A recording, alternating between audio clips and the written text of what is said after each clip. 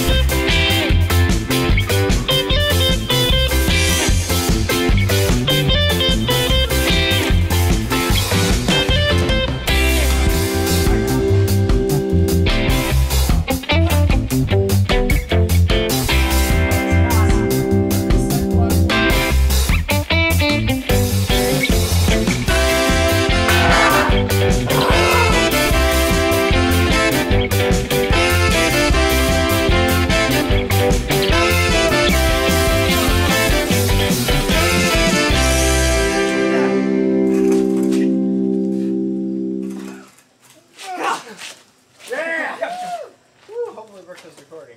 Yeah, okay, let's. Oh. Yes. Oh, that's the devil. As soon as I can you... Okay, I see it. Look how muddy that is. That's why I couldn't pick it up.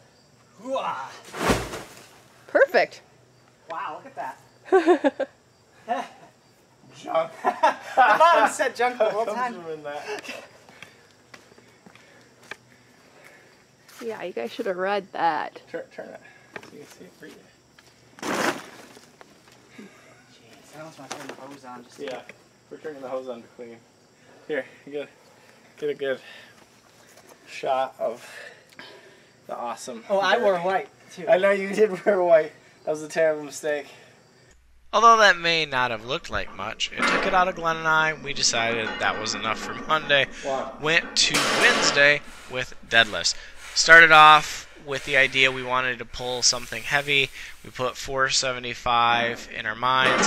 So this is the first set with 475. Glen got a single there. He was pretty happy with that. And I managed to pull a couple of reps. I'm not too happy with the speed on this, but it still feels like it's good to be back with the normal bar despite the fact it's hurting my hands. Feels like I didn't lose much in technique, and pulling a triple, that is something that I was doing for a couple of sets when I set my last PR of 550.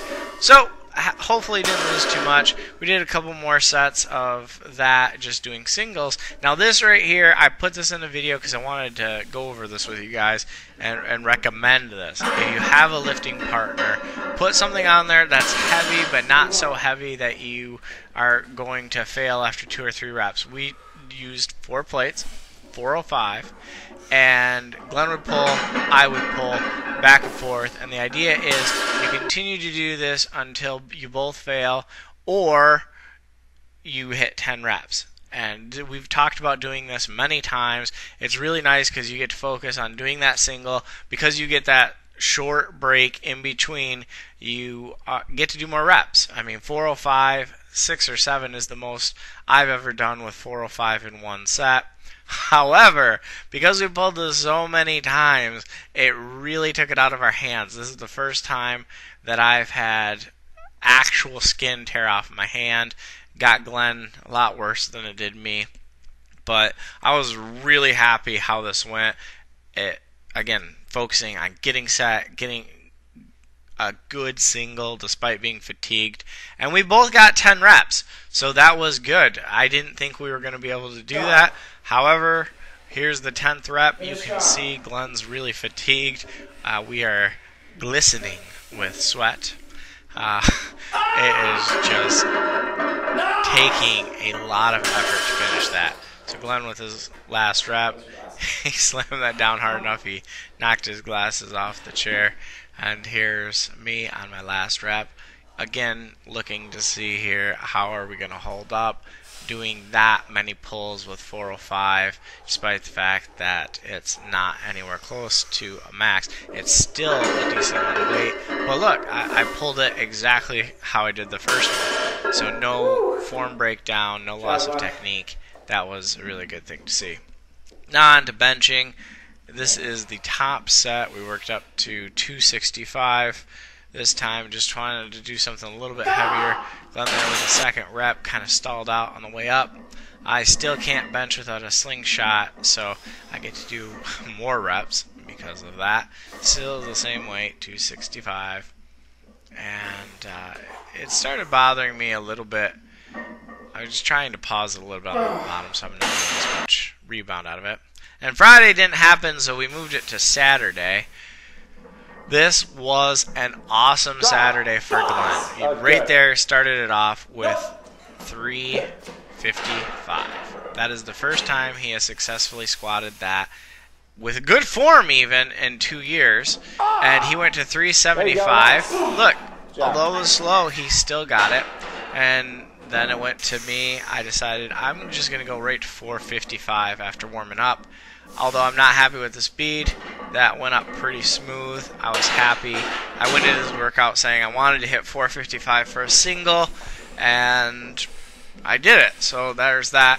Glen attempted 405, had some technique issues, and he lost it.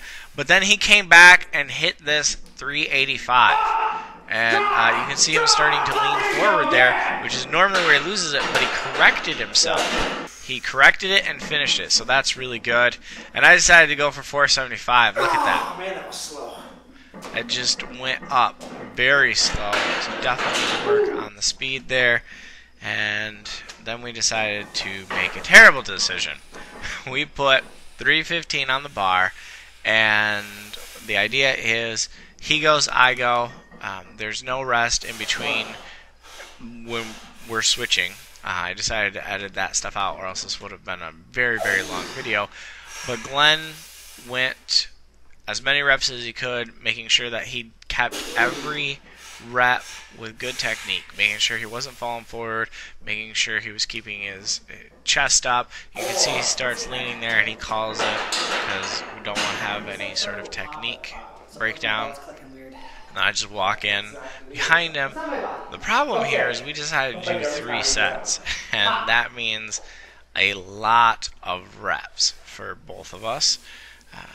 And after doing those heavy squats, this was a lot harder than I thought it was going to be. For those of you who haven't seen it, I did do a Arnold squat challenge. I got challenged last year. 315 for 36 reps in under 15 minutes. This was way harder than that. I did that fresh, and it felt pretty terrible. After doing the 475, my quads just did not want to do this at all. So the first set, I went for 10 reps and got it. And then we just decided the last 2, just go as many as you can. I got 5 for each, and Glen went down in his reps. So I'm going to speed that up now so you can see the last 2 sets.